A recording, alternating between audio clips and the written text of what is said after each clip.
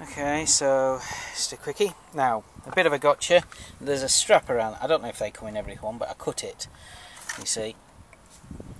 And I don't know if it's needed. I guess it's just to hold it in place. It looks like it's part of. Probably won't put it back on afterwards, just because I'm good like that now.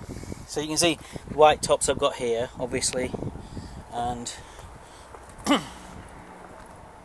they're off for these ones. You see. I'll just use those, and then obviously those will stay on there. And so I've got the first one out. I fashioned this. There's a couple of hook straps that I got off a bike rack. You know, one of those that you put on the back of cars, the things that go under a lip. And so I used that, and it's just like a pole which is actually off a trampoline.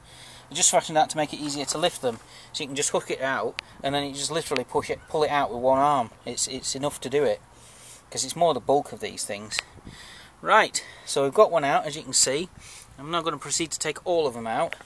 In the next video we're going to show it with it empty.